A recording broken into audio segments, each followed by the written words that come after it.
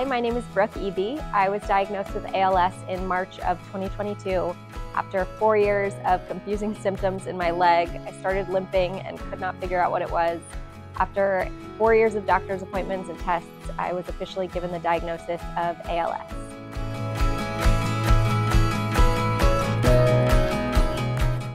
After I received my diagnosis, my doctor told me that I was, knock on wood, a slow progressor.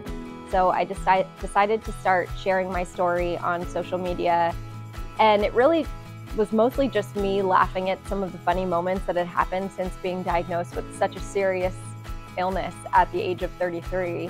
I was talking about, showing up to a wedding using a walker, or what people on the street would ask me about when they saw, a young person in a wheelchair. And it's really evolved since then. I've been so excited to see how many people are interested in hearing about my ALS story, asking me questions every day. I get so many questions about ALS and about my experience. And so it's just been amazing to see all of the community come together around ALS. So my goal has really been to fundraise for ALS research with organizations like the American Neuromuscular Foundation, which fund really critical research for people like me living with ALS. The disease moves so quickly for people. The prognosis is typically 2 to 5 years, so we really need research to catch up to the speed of the disease.